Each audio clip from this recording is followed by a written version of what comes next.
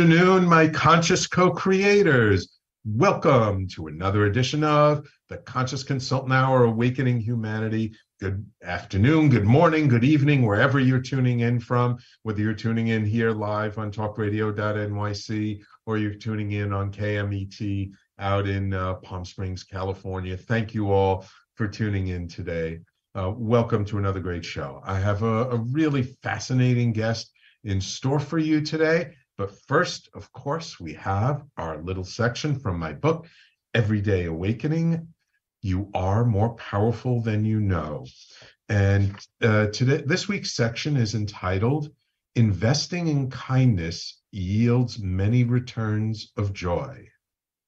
We all think about the return we get on what we spend. We invest our time into a project. What's the payoff? If we invest our money, what's the rate of return? Yet how do we measure the return on our kindness? How do we know truly how our kindness affects other people? Can we see all the ripples that it generates? Do we give our kindness away to receive something? Or is it just because it is the proper thing to do?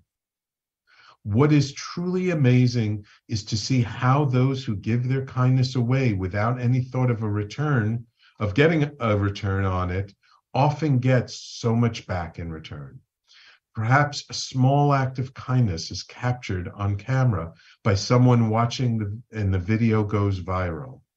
Perhaps we once did an act of kindness for a friend in need, and when we are in need, that friend shows up and is there for us when we least expect it. Or perhaps our acts of kindness create a kind community around us. It is hard to know how the seeds we plant will sprout. These seeds of kindness we plant not for our personal gain, but just for the sake of helping others to shine some light in a dark place, for the sake of our sense of doing the right thing. Kindness sometimes feels so good in the moment because we wish someone had been kind to us when we were in a similar situation in the past.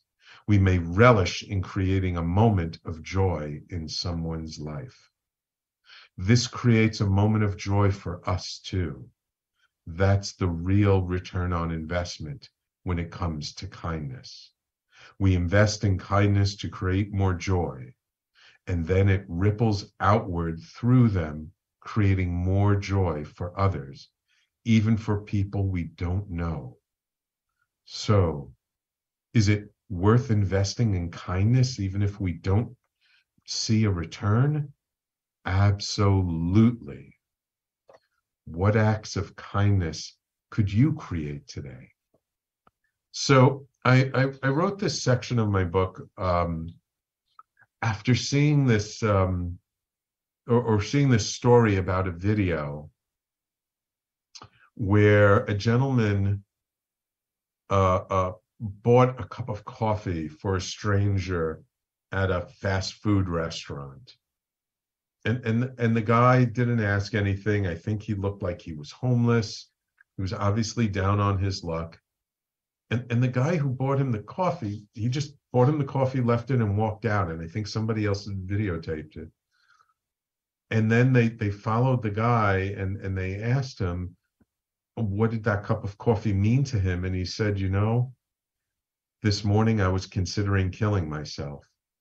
I felt like the world was so cruel. Nobody cared. There was no one there for me.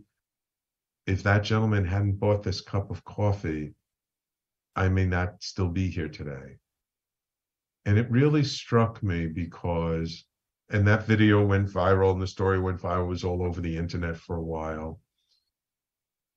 And the guy who bought that man the cup of coffee, he didn't do it to create a viral video. He didn't do it for what he was getting out of it. He just did it to be kind. And he had no idea that anyone was watching.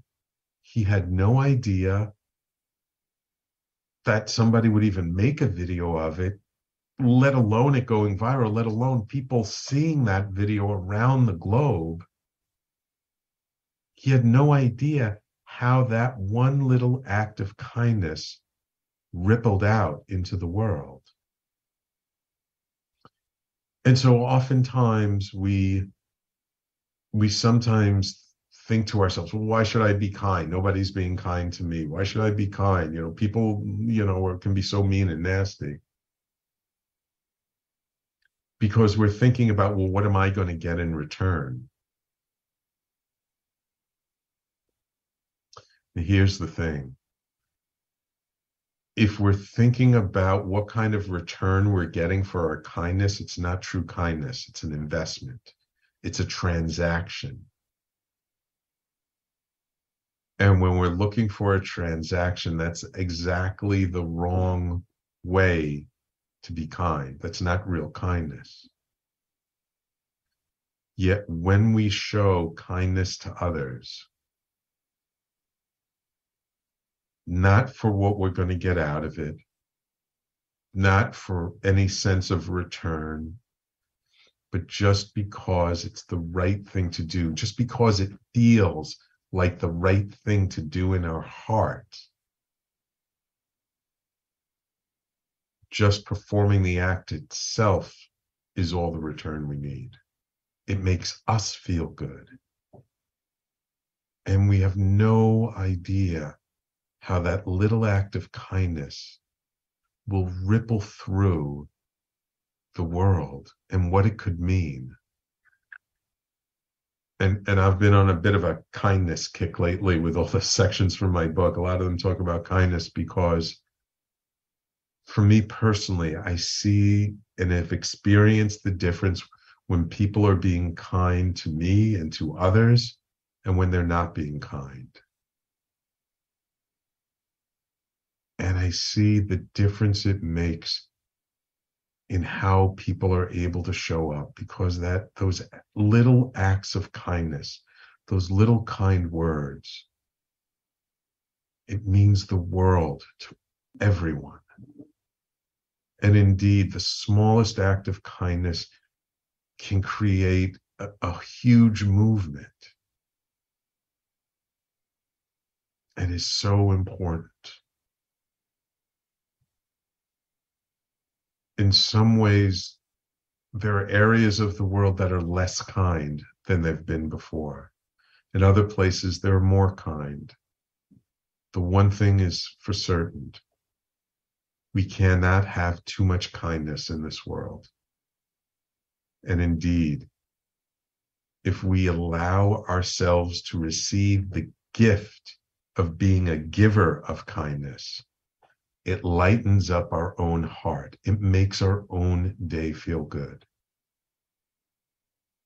Helping an elderly person across the street, picking up a piece of garbage on the sidewalk and putting it in a garbage pail. Not cutting somebody off in traffic, giving someone a lift when they need it. These little things, we think nothing of them. They can be so, so important to the other person. So I say all this to say that investing in kindness is the best investment we can make with our energy. And an investment in kindness, regardless of whether the other person appreciates it or not, it yields us more dividends than we can possibly know. So it is never, ever a waste to invest in kindness, because what it does for us is just as great as what it does for the other person. And what it does for the world, the energy it puts out into the world, is actually one of the best things that we can do. So that's my little section from my book, Everyday Awakening. It's entitled Investing in Kindness Yields Many Returns of Joy. The book is Everyday Awakening. You are more powerful than you can know. You can get it at www.everydayawakeningbook.com. And that's just, for the listing on Amazon. But if you're like me and you like to frequent independent bookstores, please go to the independent bookstore. If they don't have it in stock, just ask them to order it for you. We're in all the major booksellers, so book distributors, so like any bookstore can get it. So I hope you got something out of it and that you'll appreciate it. And so now it is my pleasure to welcome to the show Robb, author and speaker Robb Holman. Robb is a global keynote speaker and 3-time leadership author of 3 best-selling books, Lead the Way, All In, and Move the Needle. In 2022, he was named one of the world's top 30 leadership thought leaders, and his Inside Out leadership philosophy has been featured in publications like Inc. magazine, Forbes, and Fast Company. Welcome to the Conscious Consultant Hour, Robb. Sam, it's a complete honor. I'm so looking forward to having a conversation with you today. And I've already been greatly encouraged by that portion of the book on kindness that you shared. It's right up my alley. So I think we're going to have a wonderful dialogue. Wonderful, wonderful. Well, thank you, Robb. I appreciate that. Yeah, it's kind of funny how whatever the section of the book that happens to come up is always so apropos for the conversation that day. So we just have a couple of minutes before we take a little break. I would just like to know, what got you interested in focusing on leadership in your life? Was there somebody in your life early on? Was there some incident that happened? Like, what got you to really say, oh, like leadership is really where it's at? Yeah, really at the core, great question. At the core, it's personal leadership, because I'm a firm believer in you can only give what you got. There's an ancient saying that says, freely you have received, to freely give. And so for me, one of those pivotal moments, the time of awakening for me, true awakening, was 21 years old, heading into my best year of my life, my senior year of university or college. One major problem though, Sam, I had a tumor in my abdomen that went without a clear diagnosis for 6 weeks. Ooh. I got CAT scans, MRIs, ultrasounds. The doctors were not ruling out cancer, because the mass was just so abnormal. It was growing. It was extremely painful, but they didn't know exactly what it was. So they didn't know exactly what to do with it until what I share with you completely rocked my world beyond human comprehension. Here's what happened. I saw an ultrasound specialist that I had not seen before. Mm-hmm. He begins to check me out like all the other doctors had before. But this time, to his utter amazement, and looking at and making sure that, taking his hands, trying to feel out this mass and looking on the screen, to his utter amazement, these words came out of his mouth. Robb, what you walked in with today, a clear mass, you have no longer. It was called, later would be called, a modern day miracle.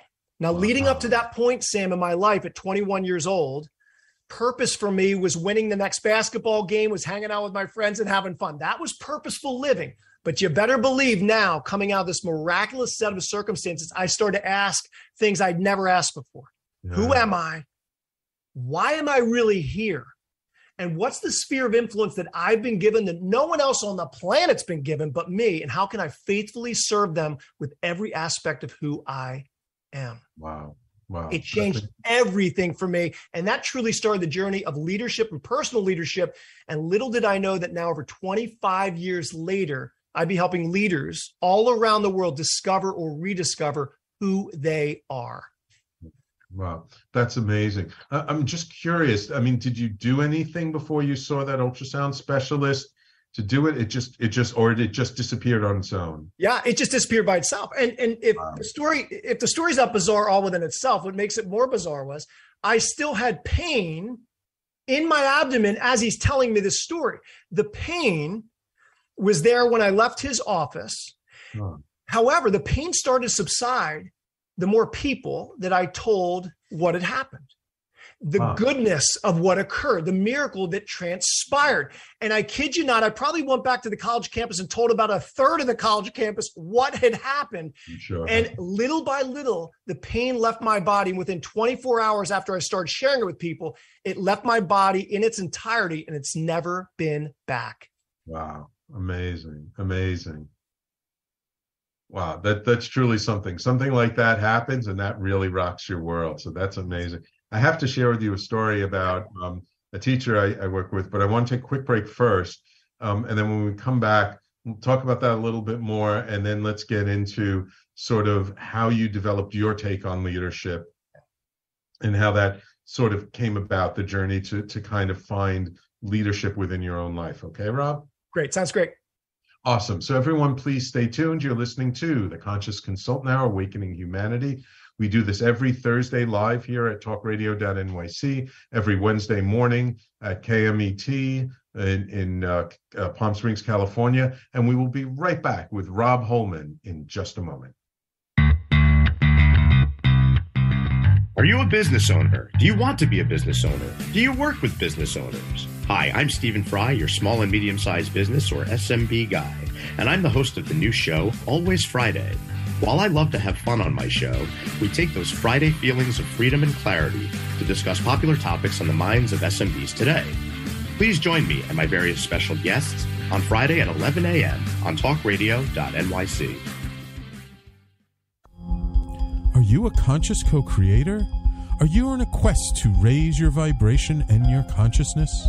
I'm Sam Leibowitz, your conscious consultant, and on my show, The Conscious Consultant Hour, Awakening Humanity, we will touch upon all these topics and more.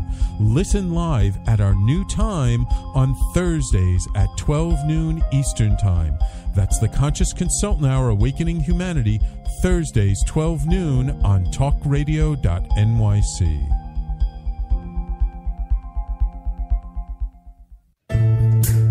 Are you on edge? Hey, we live in challenging, edgy times, so let's lean in. I'm Sandra Bargman, the host of The Edge of Every Day, which airs each Monday at 7 p.m. Eastern Time on talkradio.nyc. Tune in live with me and my friends and colleagues as we share stories and perspectives about pushing boundaries and exploring our rough edges. That's The Edge of Every Day on Mondays at 7 p.m. Eastern Time on talkradio.nyc. You're listening to Talk Radio NYC. Uplift, educate, empower.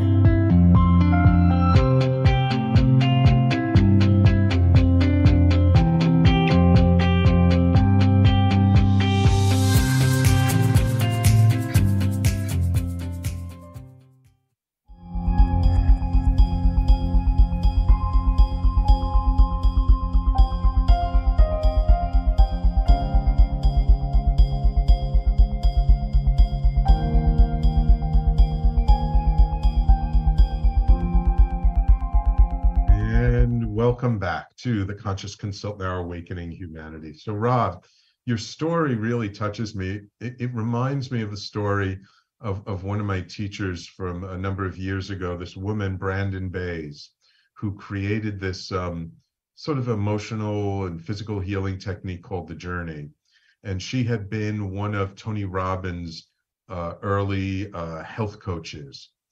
And she had kind of a similar experience where she had, a little more extreme, but she had a tumor in her abdomen, like the size of a basketball. Wow. And she refused to have surgery. She pleaded with the doctors to help her work on it, to give her a month to work on it. And she went and she tried all different kinds of healings. Nothing was working. And she finally went to see this woman who was a body worker. And the woman said, you know, it feels like there's some grief, there's some sadness in here. And she kind of went into the tumor and this huge flood of emotion came out. And then over the course of the next month, the tumor shrank until it disappeared. And she created this whole body of work called The Journey. And it's something that I've done in the past and I do as a healer to help people. And it just, these kinds of miracles, I mean, you know what they say, a miracle is not something that's impossible, it's just highly improbable. They do happen in people's lives, and it's so fascinating to see how different people respond to them. So this miracle happened to you. You tell everyone about it. What was it that got you to say, like, I'm going to be a leadership coach, I'm going to focus on leadership? Like, what was it about leadership specifically that you know made you decide, like, that's what you want to dedicate your life to? You know, I'd always been a leader ever since I was a little kid. People would look to me. I always had a different groups of friends. I wasn't in like just a clique. I sports, and I was into speaking. I was into different things. And so I had a diversity of friends. And oftentimes people, I didn't know much about leadership at that particular time, other than, Sam, that people would look to me, they'd ask me for answers. They would look for guidance or encouragement. But coming out of this unusual, miraculous set of circumstances, I'm a self-starter. I'm a serial entrepreneur. So I started my first business right out of college. I had 2 companies by age of 23. And you probably know where it goes on from there. I just continue. And along that journey of having a higher perspective on myself and other people, and being a student of who people are, what makes them tick and come alive, what, the challenges they may face. Now I'm employing people with 2 companies by age of 23. I'm employing people. I'm in strategic alliance and partnership with others. I'm all these different things. So now my purpose has never been more clear. I was a student of people, and something deep on the inside of me just would continue to rise up, being like, people were meant for much more than just going through the motions, just cashing in a paycheck, just the next big sale. There's got to be more to life than going through the motions. And so my journey really started in many regards, age 21, when I went through what I shared with you a few minutes ago. But then it continues as I started my entrepreneurial journey. Through that, I gained even a greater awareness of who I was, my personal mission, calling, call it whatever you want, and how I could use my superpower, so to speak, of being alive with my purpose and my mission to truly serve other people and help remove any obstacles that perhaps they'd have in their own life, so they can live a life of fulfillment and be of greater good, not only to those within their sphere of influence, but ultimately the world. So as I continue down that journey, now there's a word that kind of steps into the conversation. It's called stewardship. I wanted to really begin to be a good steward of who I was and who was entrusted in my care. So it just grew, more fuel on the fire of purpose, and more. And I never wanted it to solely be about me. Now, there were points along my journey where, a lot, kind of looking, do I get my name in the paper for this or that along my entrepreneurial journey? But ultimately, deep down inside, I knew, Sam, that I wanted to elevate people. I knew that I wanted to come alongside of people, dare I say, get under them, only to lift them up to be all that they were truly created to be. Now, you've been doing this a long time, 20 years, over 20 years, you've said. Leadership sounds like one of those things that's relatively timeless, but people today kind of feel like we're in a different kind of world than we were 20 years ago. Do you see the challenges in working with people and helping people to become more mindful leaders? Are they different today than they were 20 years ago, or are they it's still relatively the same core things? My answer would be yes to all the above. I think that there are, there's some general things, I think, regardless of generation, regardless of trials and tribulations, that human beings are human beings. And that's in the West, that's also in the East. At the same time, I think you'd agree with this, there's some general principles that are applicable regardless of the time, regardless of the person, et cetera. But this world's moving pretty fast. And I think the average person, and I'll even say this, I'll put my hand up in the air, Sam, I think we're just trying to keep up with how fast things are moving. The challenge, even the temptation at times in trying to stay up, is our mind and our heart can easily be divided. I got to do this. I got to do more of that. The fear of missing out. Well, what happens if I don't start this now? Well, as opposed to looking at the person, experiencing the person that's with us right now, the idea that's taking shape right now. And in order to be present in a crazy busy world, it requires some things of us. We've got to be aware of the default mechanisms of going down this fast-paced life and leadership. But we've got to be willing at the same time to put times in our schedule, to be reminded of certain things, the people and the things that matter most, and not feel bad about putting certain things in our schedule. So that now we give into a certain discipline, a certain rhythm, of, spending time by ourselves, for instance, spending time, in my case, with my wife of 18 years and my 3 kids, and having not just quality of time, but quantity of time, because I believe both are needed and both are true. And when I etch them in my schedule, that tells me and it tells them that they're important. But then in time, the discipline begins to give way into more of a lifestyle, to where I don't need to put it in my schedule anymore. I'm finding reasons. Natural. I'm finding reasons to come home early from work. I'm finding reasons to spend time with my bride. I'm finding reasons to hang out with my kids on a one-to-one or group basis, because I'm compelled to do so out of a very deep place, because I'm mindful and aware of certain things. Mm-hmm. Yeah, it's and what you said about giving time to yourself and to those closest to you, your family, I've found that over the last 2.5 years during the pandemic, people began to value those things much more, because it's almost like it was forced upon us externally. But then it's like it gave people the opportunity to reevaluate their values in life. And so they realized that, working 12 hours a day does not serve me, does it? Right. No, it does not. Because again, I get back to an anchoring point I brought up earlier, that we can only give what we got. Right. And so many of us, because of the crazy, busy, fast-paced lives in which we live or attempted to live, many of us are running on fumes, if not burnout, and may not fully realize it. So we're giving ourselves and we're giving those closest to us leftovers. Right. Right. And that's not fair to who we are as human beings. That's not certainly fair to those within our sphere of immediate influence. And so I want to be the best steward of who I am and who's been entrusted my care, so I can make a greater difference, a greater impact in this world. Right. Absolutely. Because we can't give from a cup that's only half full.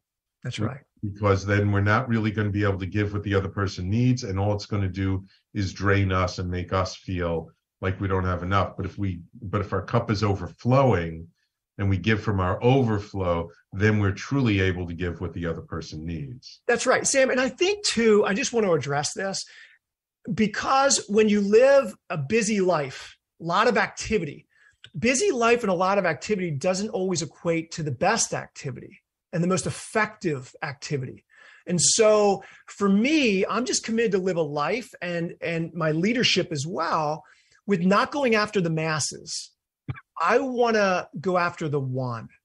And I've learned and I've appreciated that when I'm committed to going after the one, being present with the one who's before me, I will reach the masses in and through the one. But I've got to say no to the masses, no to trying to cast a net far and wide to try to affect and reach everyone positively all at the same time. And when I say no to that, I actually get to say yes a bit more to the one in front of me. Yeah, beautiful. I love that, Rob. We got to take another quick break. When we come back, I do want to talk to you about the challenges that we face today, because there's some pretty big challenges out there. And how do you maintain your positivity and your energy when we're faced with so many of these challenges all at once? Because there's a lot, and it's a lot happening all at once. Okay, so I want to take us there afterwards. I do see loyal listener Patty on the YouTube live stream checking in with us today and sharing the video. Thank you so much, Patty. Always appreciate my loyal listeners who tune in every week. Thank you, Patty, for being here. All right, so everyone, please stay tuned. We're going to take a quick break. And when we come back, we'll continue on with Rob Holman, author of Lead the Way. Are you passionate about the conversation around racism? Hi, I'm Reverend Dr. TLC, host of the Dismantle Racism Show, which airs every Thursday at 11 a.m. Eastern on talkradio.nyc. Join me and my amazing guests as we discuss ways to uncover, dismantle, and eradicate racism. That's Thursdays at 11 o'clock a.m. on talkradio.nyc. Are you a small business trying to navigate the COVID-19 related employment laws? Hello, I'm Eric Sauver, employment law, business law attorney, and host of the new radio show, Employment Law Today. On my show, we'll have guests to discuss the common employment law challenges business owners are facing during these trying times. Tune in on Tuesday evenings from 5 p.m. to 6 p.m. Eastern Time on talkradio.nyc.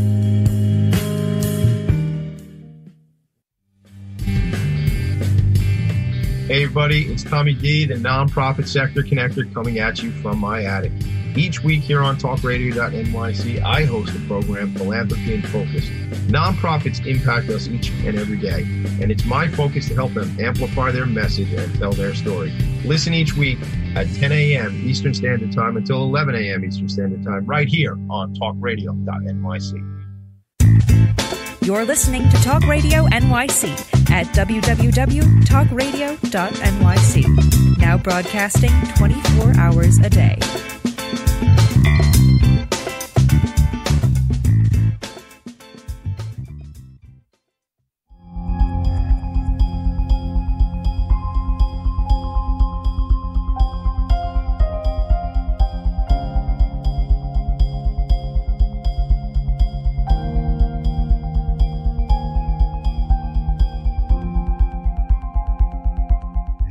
Welcome back. We're talking this hour with Robb Holman. So Robb, these days, we're really dealing with a lot of challenges. I mean, things are politically more divided than ever before. Families are divided over some of these social issues.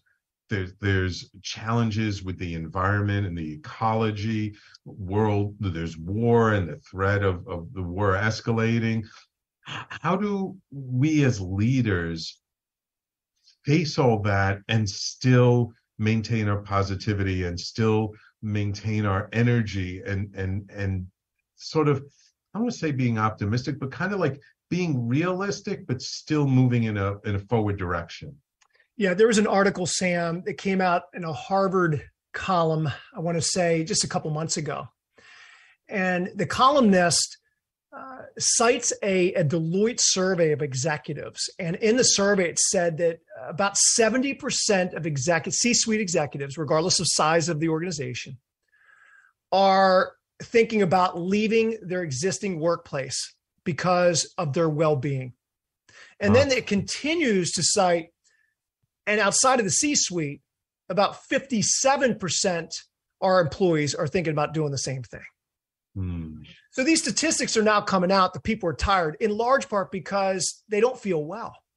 Yeah. Their well-being's at stake, enough to say, I'm willing to leave this good job, good money, good responsibility to jump ship, hoping that a different culture is going to better take care of me, nurture who I am as a human being and my professional development as well. So one of the things that I love to highlight in light of making sure that we stay on point with our well-being and how we can foster well-being within the workplace as well as leaders is if we look for the good, we'll find it. It's whether or not we're looking for it. It's so easy in life and leadership and workplace culture to just deal with problems. I mean, here's a problem, and then meetings and one-to-one times.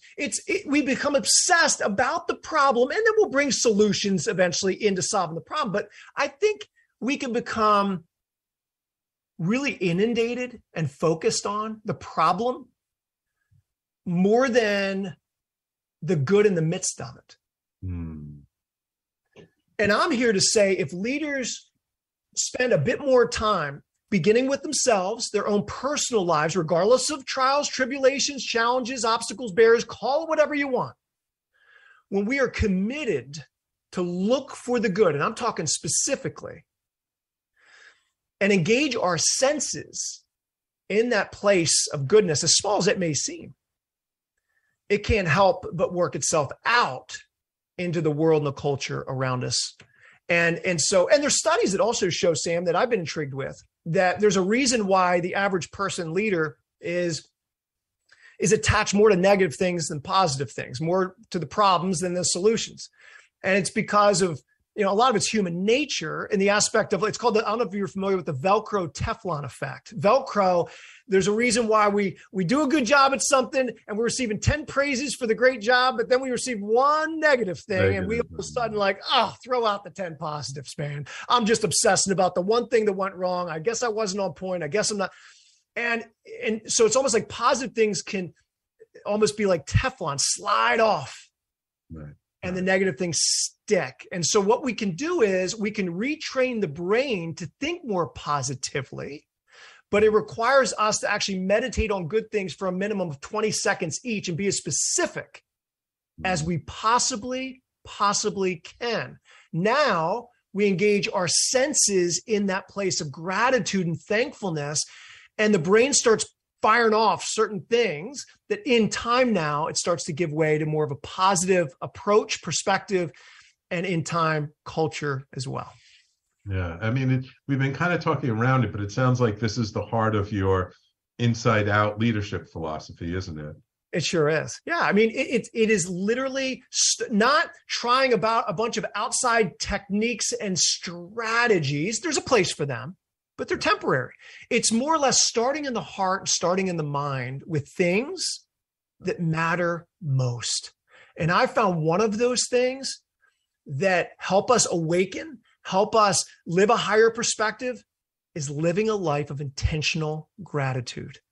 Again, it doesn't mean that we stay up in the clouds. Right. We got to deal. But I feel that out of that thankful place, we can begin actually looking at the problem from a different perspective. And now creativity flows. Now inspiration, breathing life into that problem. It's approached out of a completely different place. Yeah. I remember hearing about, I didn't see the study myself, but they did some report. They were measuring sort of the electromagnetic field that the body generates when we're in different emotional states. And they found that when we're in appreciation and gratitude, it's like a higher level frequency than other emotional states. So that when we come from gratitude, it's literally affecting our physical body, not just our mental state. And so what you're saying is that when we come from that place, we're able to find the solutions and we're able to find our way through in a much more effective and efficient way. That's right. And I also believe you're spot on. We're more present out of that place, or there's a potential to be more present out of that place. You know, another Harvard Health study shows this. I recently came across this. I love studies because I believe in my inside out leadership message, but I also believe in the practical, facts and truths that back it up. Mm-hmm. And in this Harvard Health study, it shows that so many people either see the glass half filled or half empty or whatever the case may be, right? You're either a pessimist or an optimist. And I always like to say, Sam, this isn't going to surprise you and your listeners at this point, but I always like to say, well, the glass is always overflowing. I mean, that for me, that's where it's always at. But she brings up an interesting point in that she said, it's not pessimistic thinking. It's not even optimistic thinking as much as it is present thinking. Yeah. And when we live in and out of a place of gratitude, thankfulness, what we're grateful for, who we're grateful for, it invites us into this world of presence. Yeah. Because it could even be something you were grateful for that happened last week. It could be something that's you're going to be grateful for in the future. But then now we're actually giving gratitude, having intentional time of thankfulness in the moment for that thing that happened last week or what's going to happen next month. Right. And that's a special invitation for us to absorb, to embrace, and to lead out of this place called gratitude. So yeah, big part of my inside out leadership message is gratitude. No doubts about it. And I'm really, really glad to hear you talk about presence, because it's also a big part of what I teach people. And people ask me, like, how do you become a great, radio show host and stuff? And I say, well, it's all about really being present with your guest, being present to the conversation. But what takes us out of presence? What takes us out of presence is fear. It's thinking about the past or thinking about the future, but in negative terms. But when we're really here in the present moment, everything is great.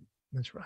And one of my teachers, he once said that, the person who is the most present in a room actually has the most power. Woo. Because if you're in a meeting and there are, let's say, 5 people there, and you're more present than anyone else to the people in the room, you're able to feel their energy, read their body language, listen to their tone of voice more, and then you know where people are at, and then you're able to meet them there and move them in the direction you want to move. Whereas somebody who's not present, who's not aware, they're not going to pick up on those subtle things, and so they don't really have the same influence that you do as someone who's being very present. But if we're constantly stuck in being a firefighter, dealing with crises, dealing with everything that's wrong, we're not going to be present because we're going to be distracted, aren't we? Mm-hmm. That's right.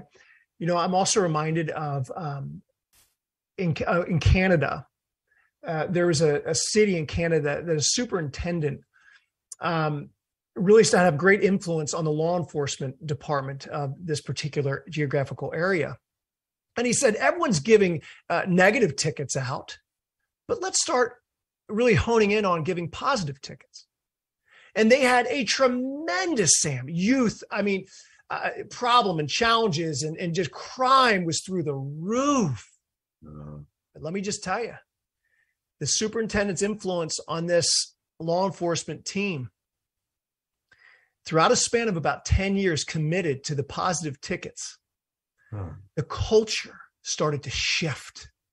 They started to become more present, more appreciative of the community members and even the youth, and not obsessed with the wrong as much as they're obsessed with the right, and started to fan that flame.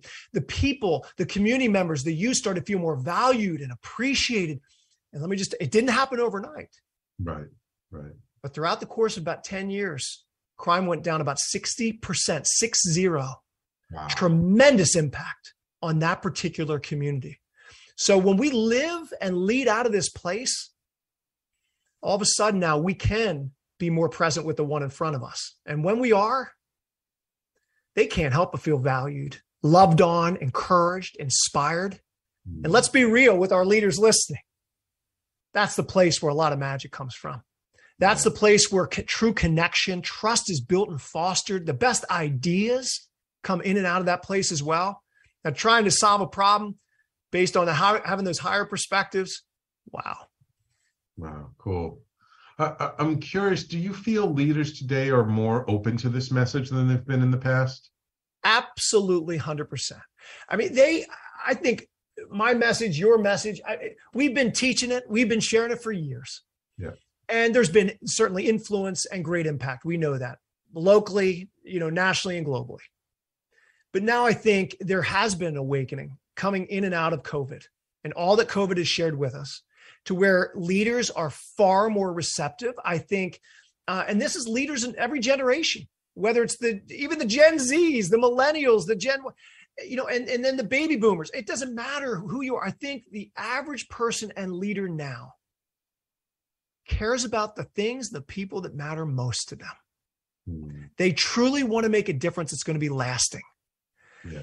Thus, they're able to receive a message of mindfulness, presence, inside out leadership in a way, arguably, than they never, ever have been before. So I think, and not just I think, Sam, I know that the leaders that embrace this and really take it back to their teams and want to see culture changed based on these messages, I think productivity is going to go through the roof. I think the impact and influence, I think the community transformation that organizations and leaders within those organizations are going to have, it's going to have us scratching our heads in a good way, being like, what is happening here? A lot of great stuff. Yeah, absolutely. And you just said something, and I just want to highlight it before we go to our last break, which is that when you make this internal shift as the leader, you shift the culture of your organization. And as a dear friend of mine used to say all the time, culture will eat strategy every day of the week. Yeah. So you can have the best strategy, but if you have the worst culture, you're not going to do very well as an organization. But you can have a so-so strategy, but you can have a great culture, and that organization will far outshine another organization that doesn't have the same components put together. So agreed. Like we're kind of on the same plane. All right, it's time, believe it or not, to take our last break, come back for our last segment. Time always flies when I have such interesting, wonderful guests. When we come back, I want to ask you about the future. Like, where are we going, and how do leaders today deal with what they have to deal with today to bring the future about that they want to bring about? Okay? Sounds great. Awesome. So everyone, please stay tuned. You're listening to the Conscious Consultant Hour, Awakening Humanity. We've been speaking this hour with author Robb Holman, and we'll be right back in just a moment. Hey everybody, it's Tommy D, the nonprofit sector connector, coming at you from my attic. Each week here on talkradio.nyc, I host a program, Philanthropy in Focus. Nonprofits impact us each and every day, and it's my focus to help them amplify their message and tell their story. Listen each week at 10 a.m. Eastern Standard Time until 11 a.m. Eastern Standard Time, right here on talkradio.nyc. In a post-COVID world, you may have many unanswered questions regarding your health. Are you looking to live a healthier lifestyle? Do you have a desire to learn more about mental health and enhance your quality of life? Or do you just want to participate in self-understanding and awareness? I'm Frank R. Harrison, host of Frank About Health, and each Thursday, I will tackle these questions and work to enlighten you. Tune in every Thursday at 5 p.m. on talkradio.nyc, and I will be frank about health to advocate for all of us. Are you a conscious co-creator? Are you on a quest to raise your vibration and your consciousness? I'm Sam Leibowitz, your conscious consultant, and on my show, The Conscious Consultant Hour, Awakening Humanity, we will touch upon all these topics and more. Listen live at our new time on Thursdays at 12 noon Eastern Time. That's The Conscious Consultant Hour, Awakening Humanity, Thursdays, 12 noon on talkradio.nyc. You're listening to Talk Radio NYC at www.talkradio.nyc. Now broadcasting 24 hours a day.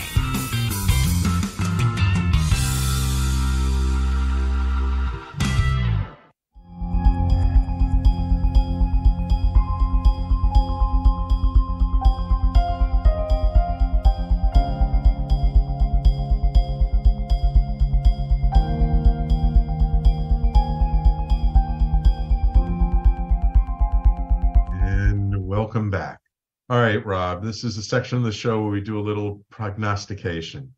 So if I'm a leader today and I'm dealing with a lot of these challenges, what's happening in our environment, the way actually I see a few people talking a lot now these days about how population is actually declining and how that's going to be a challenge for us. There's not going to be enough people to do the work that needs to get done.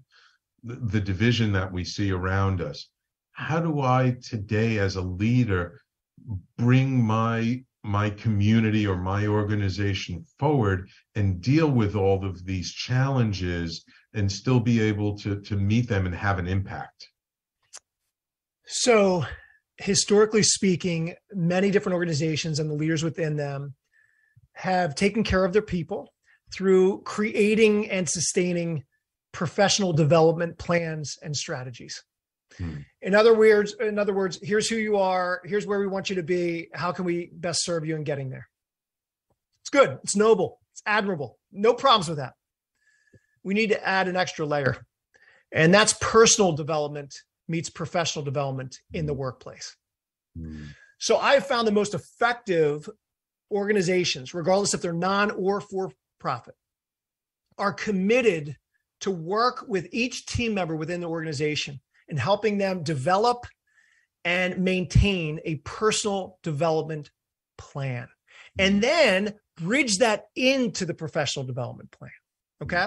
You say, well, Rob, how do I do that? People want some practicalities here. And that's what I'm all about. It's taking a look at and spending the time with each team member, starting with yourself as a leader now, because we can only give what we got, right, Sam? We already talked about that. Yeah. So speaking to each leader, what's your mantra for the next 12 months? What's your mantra? What is it that you're truly after in your personal life? What is it? Is it working smarter, not harder? Is it living a life of gratitude? Is it quality of time? What's your mantra?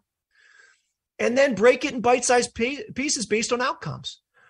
Where do you see yourself by the end of this 12 months personally? And think holistically, spiritually, emotionally, physically, mentally, career-wise. So, and state those outcomes in positive terms. They become declarations in a sense. Okay. There's my gratitude. Again, it keeps on rearing its head here, Sam. Gratitude.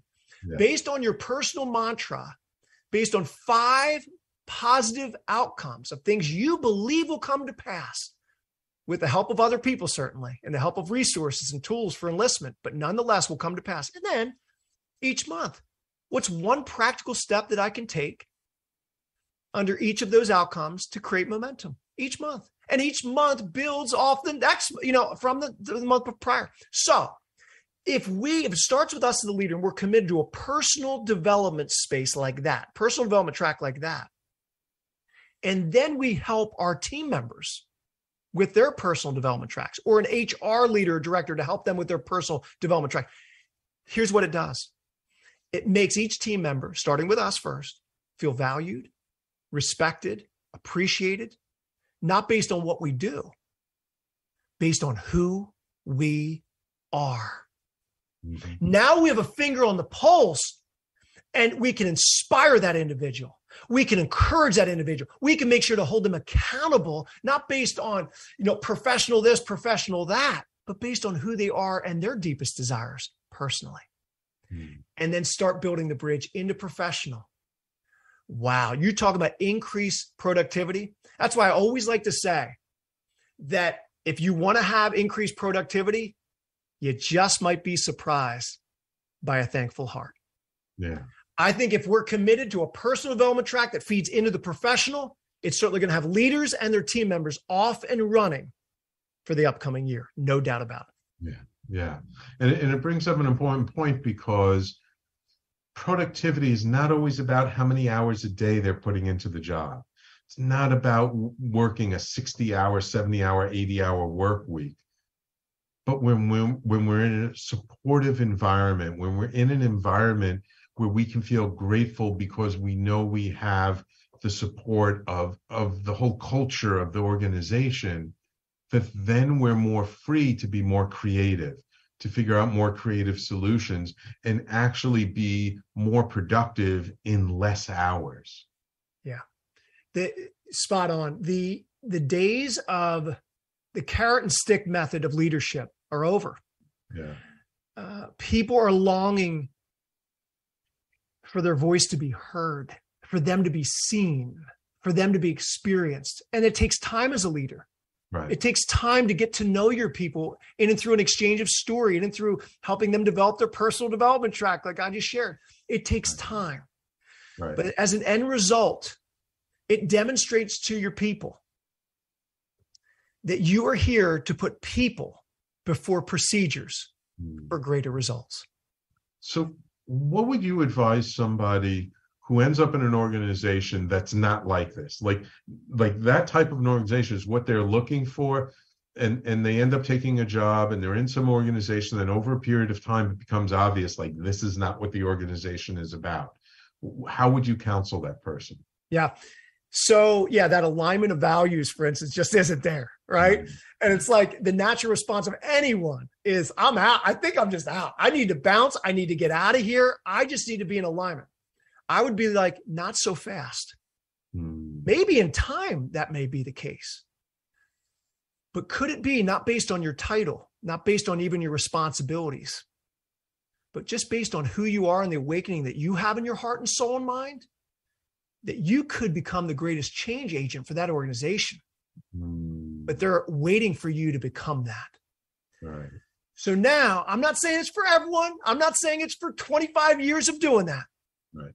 But it might just be exactly what the organization needs and the leadership needs, but they might not be fully aware of it. Aware of it yet. Exactly. So hold tight, and maybe there could be a bit of a process of intentionality on your part, of seeing certain things through, demonstrating certain things, helping people and serve people in various ways, having influence, if you're a mid-level manager, on the C-suite, for instance, on the people on the ground, because that's the beauty of mid-level managers too. Yeah.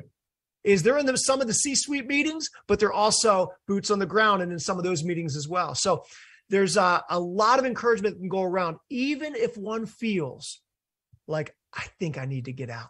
I guess I'm just saying, not so fast, not so fast. Yeah, exactly. It's kind of like if you find yourself in a situation, you're probably there for a reason. Right. Before you exit so quickly, let's see if you can be the change that you want to see in the world, right? That's right. I was speaking somewhere not too long ago, and a woman came up to me, and we had a wonderful chat of about 45 minutes on the topic that I spoke on called re-engage from the inside out. And Sam, I started to speak with her, and she's like, I don't know if I should leave. I don't know if I should leave. Rob, what should I do? And I said, have you ever thought of yourself based on the awakening that you have, your skill set, your gifts and experience, that you are, not just could be, but you actually are a gift to this organization, and they may not fully be aware of it right now? She goes, I've never viewed myself like that.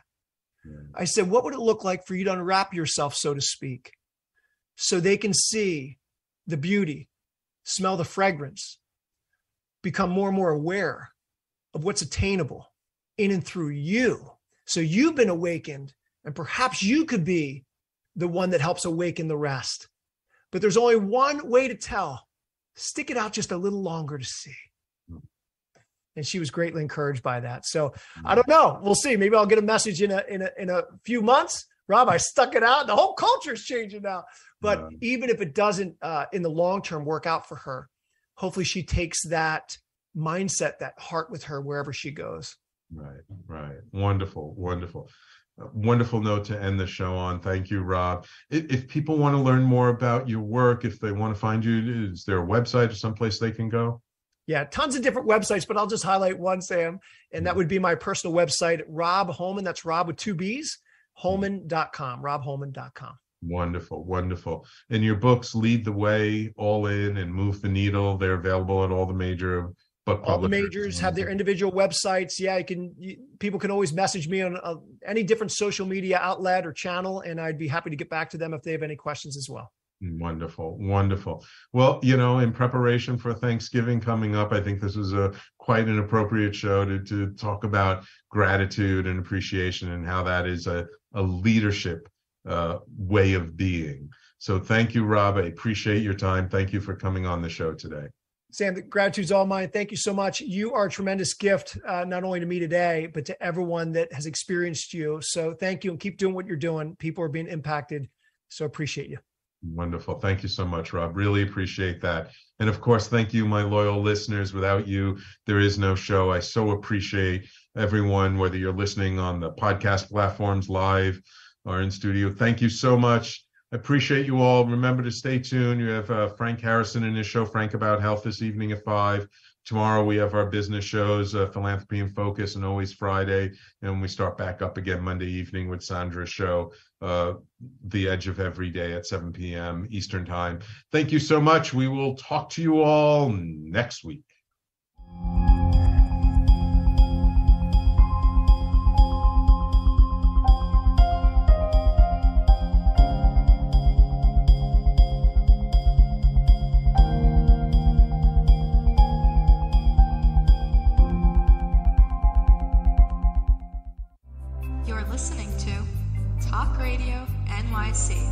Uplift, educate, empower.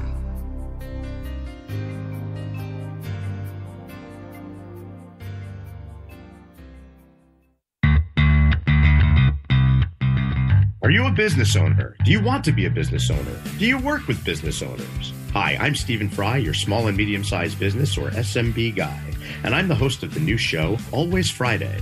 While I love to have fun on my show, we take those Friday feelings of freedom and clarity to discuss popular topics on the minds of SMBs today. Please join me and my various special guests on Friday at 11 a.m. on talkradio.nyc. Are you on edge? Hey, we live in challenging, edgy times, so let's lean in. I'm Sandra Bargeman, the host of The Edge of Every Day, which airs each Monday at 7 p.m. Eastern Time on talkradio.nyc. Tune in live with me and my friends and colleagues as we share stories and perspectives about pushing boundaries and exploring our rough edges. That's The Edge of Every Day on Mondays at 7 p.m. Eastern Time on talkradio.nyc. Are you a small business trying to navigate the COVID-19 related employment laws? Hello, I'm Eric Sauver, employment law business law attorney and host of the new radio show Employment Law Today. On my show, we'll have guests to discuss the common employment law challenges business owners are facing during these trying times. Tune in on Tuesday evenings from 5 p.m. to 6 p.m. Eastern Time on talkradio.nyc.